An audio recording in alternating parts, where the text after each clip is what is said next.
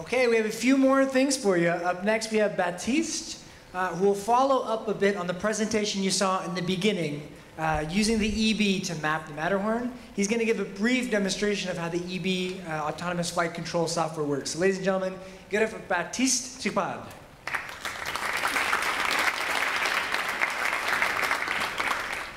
Yeah, unfortunately I was not part of the amazing project Mapping the Impossible, but what I will do today is actually teach you how to map the impossible, okay? So basically, if you want to map the impossible, or at least in that specific case, you need to be a senseFly employee. And being a senseFly employee, it means that you have to know that the company was founded in 2009 and that we are now a parrot company since June 2012. You have to be one of the 50 employees of senseFly, and you have to know that our mini drones for professional use, they are one of the lightest and the easiest to use drones on the market, okay? The second thing that you need to have to map the impossible is that box. And inside that box, you have the EB.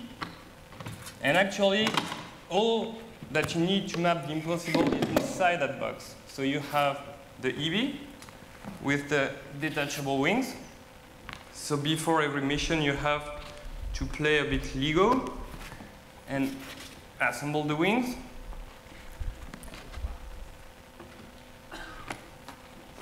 And that's actually all set. Inside the EB, you have that 16 megapixels camera, and you have also all you need to have a fully autonomous flight from takeoff to landing. The landing is also autonomous because on the bottom of the aircraft we have, I don't know if you can see it, that's optical ground sensor that will automatically detect the distance to the ground. And it will then land gently on the ground, okay?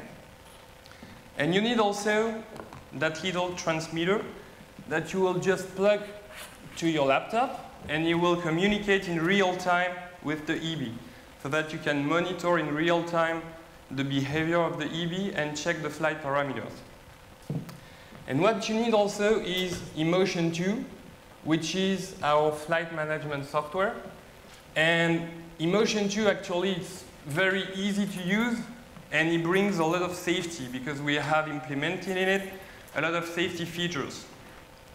And actually the reason why senseFly is also a parrot company is because we try to do the most easiest software as possible. I mean, anybody can just take the EB out of that box, run the Emotion 2 software, and then be able to simulate, monitor, and do a flight. And that in all the safety conditions. So let's just put that scenario. So imagine that we are in 2012 during the Paris Le Bourget Air Show, and that actually the French Aviation Authority has given you the authorization to do a mapping of the display showcase during that exposition, okay? So what you need to do is actually use 2 drones. Then what I will do is set the working area radius in order to keep the visual line of sight, and also set the working area sailing. I will then adjust my flight lines at the resolution that I want, and you will automatically adjust the flight lines and the trajectory of the UAV. If I want to use an absolute waypoint altitude, I just have to click here, and you will upload all the topographic information of the area and map my flight in 3D, okay? So what I need to do is upload it, and just in case, so usually it works like a little bit faster, but anyway, that's fine. So if I want to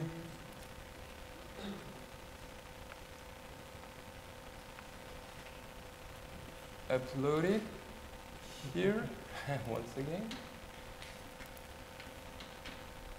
Okay, so as with every demo, we have a little problem.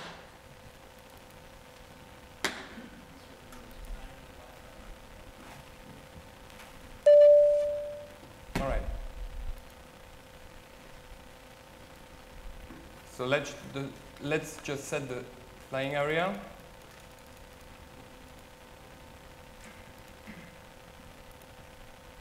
And upload it. And when I upload it,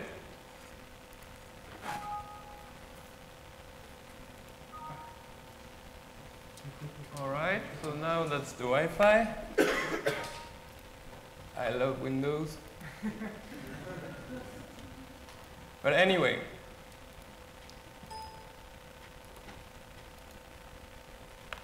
so once I did that, what I can do is just simulate the flight. So I usually go to my start waypoint, it will automatically go there, and from there I will be able to let the EB go to the first waypoint of the flight. And it will actually check all the flight information like the wind speed and adjust its trajectory depending on the wind conditions, go to the first waypoint and start taking pictures. What I will do at that time is adjust my landing zone in order to be sure that I will not just crash into an obstacle when I do the landing, okay?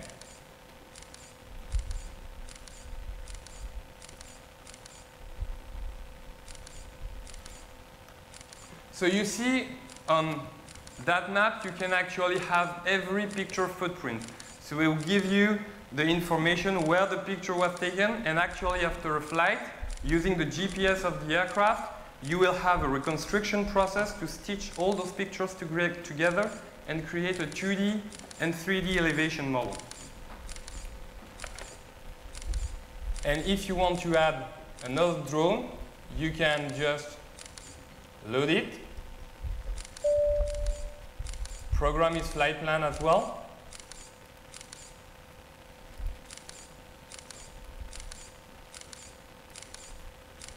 and launch it as well in the air. So you can monitor multi-drone operations. All right?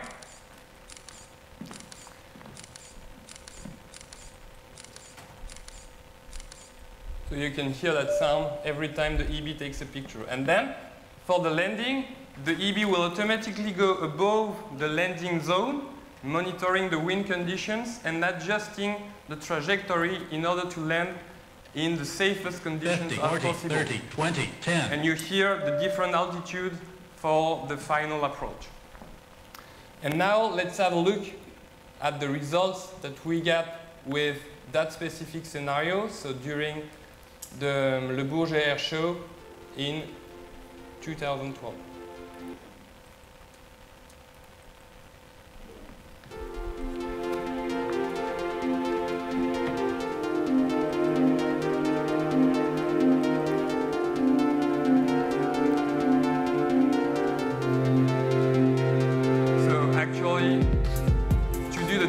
Just shake the UAV 3 times and launch it in the air. You will reach its start position, and then you have the autopilot inside the aircraft that will automatically monitor the flight. You see the flight lines, you see in real time the position of each aircraft in case you use multi-drone, and that's the result that you get on the pictures.